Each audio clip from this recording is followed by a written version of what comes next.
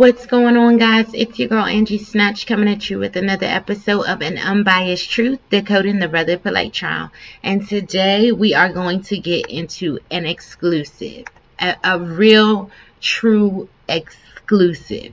So, who remembers on October 11th, news broke that the prosecution had entered a new docket, discovery exhibit demanding an alibi, demanding discovery as well as a subpoena. So I have that document in front of me. And I'm going to bring it to you guys so we can look over it together. I'm going to do this video in two parts. I have to be honest because this is a very large document. So I want to start with today. We're going to start with part one of the document in which they list all of the witnesses that the prosecution plans to call thus far. Then we're going to do part two of the video, which will go deeper into the evidence that the state is saying that they have in their possession. That is actually shocking. I did not know that there was a 911 call recording. I did not know that a search and seizure had been done. I did not know that there were property receipts of items from the hotel room. I didn't know that there were blood and urine samples taken and that there was a whole dispatch audio. I mean, there's so much that is listed as their evidence that deserves a part two alone. So what we're going to get in today is part one of the discovery exhibit and get into who the witnesses are. Get out your pen and paper. Welcome to all my new subscribers. Welcome back to all of my Snatch gang. And thank you so much to Sister Dee Dee and Timothy Wells for your donations. I truly appreciate it. All right, let's get into it, guys. I know I've been gone, but it wasn't for nothing. So let's start with page one. If you remember in the last video when I talked about what a demand for alibi would look like, it's pretty much exactly what I said. So the first page just goes over those criminal rules and criminal procedures, and fact check me, it says criminal code 3.220. So to the guy that tried to come at me in my comments, go back under your comment and apologize. Thank you. But pretty standard there. Now let me zoom in on page one so we can get into the witnesses that they have for page one. So first, starting off, 001 through 004, those are Miami Beach Police Department police officers. Now, those names stood out to me because they were listed on page 5 of the original police report. I did a breakdown already on that police report. I'm going to call myself out on a few things that I was wrong about in the next video. In that transport portion. So 001 through 004, those four officers, I'll read their names. Gutierrez, Pedra, Silk, and Cordoba. Those are the officers that had the body-worn camera when they responded. So those are the officers that responded to the victim. Cordoba actually wrote the report. You'll see Cordoba, it's a woman. You'll see Cordoba's signature on that actual police report. So 001 through 004, those are Miami Beach Police Department officers, the officers that have the body-worn camera. Now 005 and 006 should look familiar to everyone because that is TS, the minor, alleged victim in this case, and her mother, Linda Arocho. Oh, sorry, I thought I pulled that back up for you. Let me go back so you can see it. Okay, 005 and 006, that is TS, the minor, and her mother, Linda Arocho. So now let's go into page 2. I think page 2 is interesting as well. So on page 2, you see at the top, you see Alberto Gonzalez, 007. Now, Alberto Gonzalez is a sergeant with the Miami Beach Police Department. Then you have 008, Angel Pedra. 009, Franklin Silk. They were listed on page 1. Now, I believe that they're listed again because they have taken another statement. So one part, that those first 4 may have been coinciding with the body-worn cameras, and they may be providing other testimony here for them to list them again. Okay, 0010, it's under the watermark, so you may not be able to see it clearly. That is Courtney Venecia. Courtney Venecia is a crime scene technician. So she actually worked on the crime scene. Then you have Timothy Hauser. He is a sergeant with the Miami Beach Police Department as well. Now, here's where it gets interesting. So you see 012, 012, Carrie Zawadzkas. And that is, oh, it's not blocked by the watermark. Great. Carrie Zawadzkas is the director of operations at the Mondrian Hotel. Now, what you will notice as I'm reading this, and I'm sorry if this has a little echo, I don't have my headphones. What you will notice is that the state does not call any witness from the Fontainebleau. Now, remember when I broke down the police report, I said the incident happened at the Mondrian Hotel and that the mother and daughter were staying at the Fontainebleau. So there will be no witnesses called from the Fontainebleau, at least not on the state side. Now, we still don't know whether Brother Polight wants to call them or not.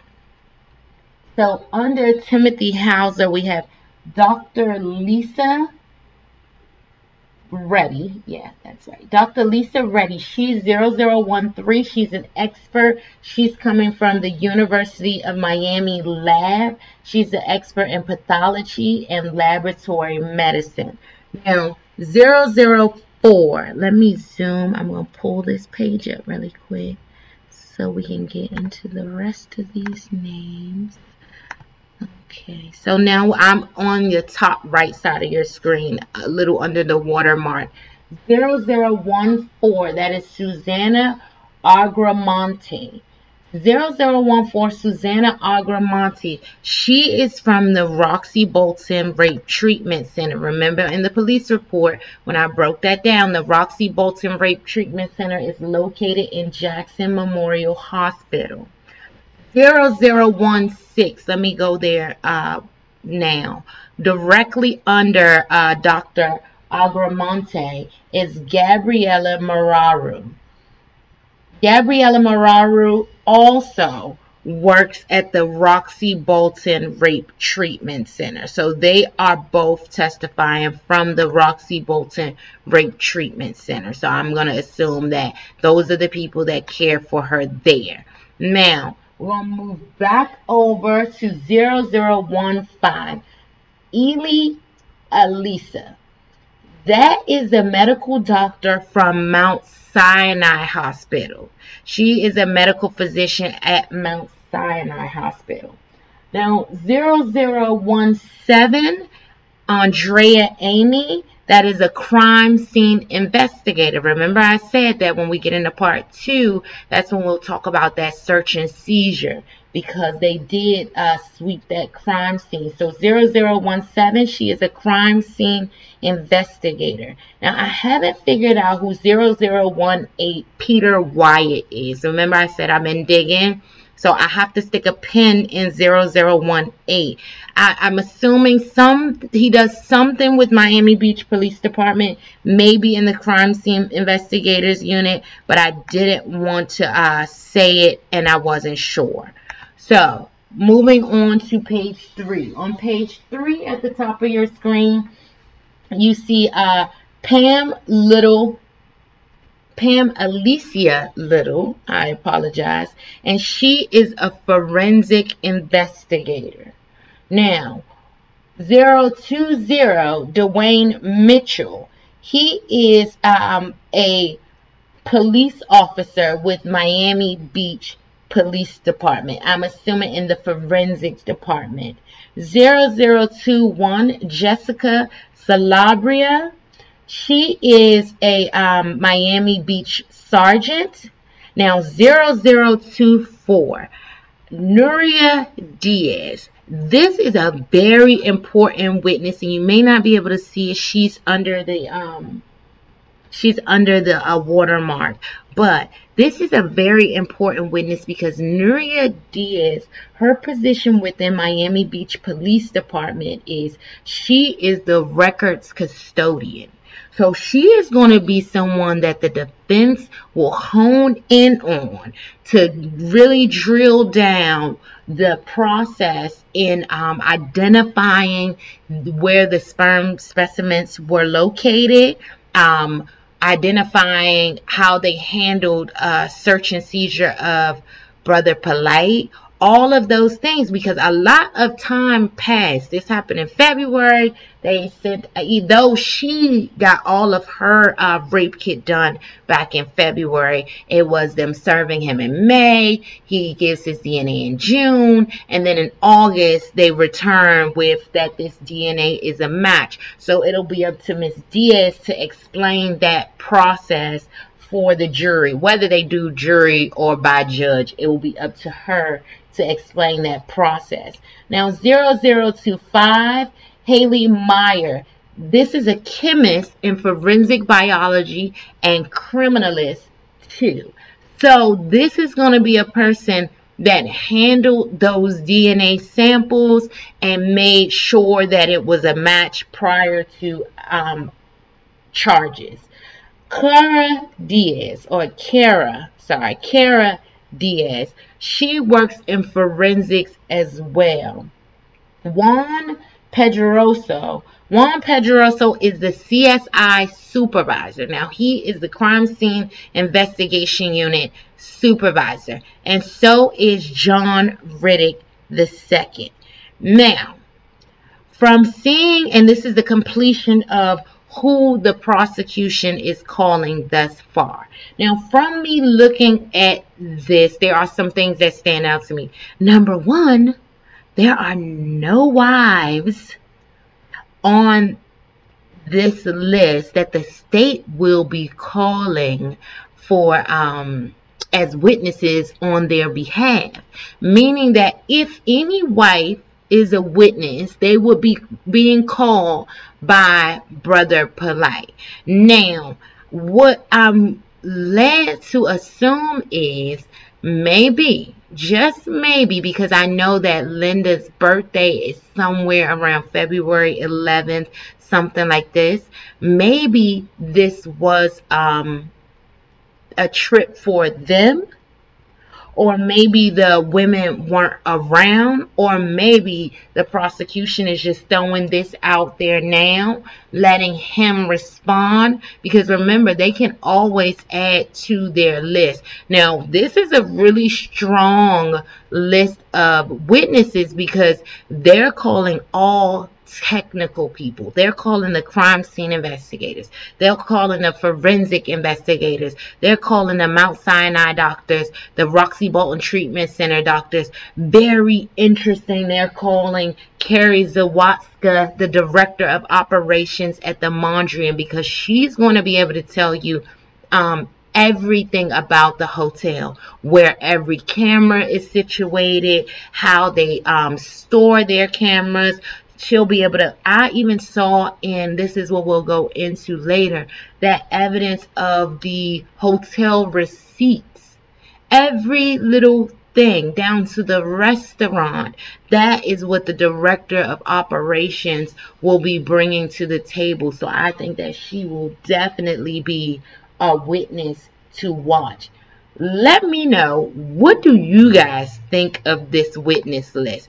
And baby, when I say part 2 with this evidence, I mean, it's jaw-dropping that they've had all of that. It's all of this. Now, I'm not sure, you're innocent until proven guilty, but from what I see, this is going to be an uphill battle. I actually got another printout that I'm going to post it to my community page. Brother Polight waived his right to a speedy trial. Now, I've seen a lot of people waive their right to a speedy trial. Most times when you waive your right to a speedy trial, it is because you are trying to get more time to build your defense. So defense attorneys do that sometimes when they need more time to build their defense. So I thought that was very telling that they haven't quite come up with what they're gonna do just yet. But you guys let me know what you think. I'm about to dive back into this because I think I'm gonna try to stay up late, get another video out for you guys since you've been waiting. Thank you so much to all my new subscribers. Welcome back to the rest of the Snatch gang. It's Angie Snatch.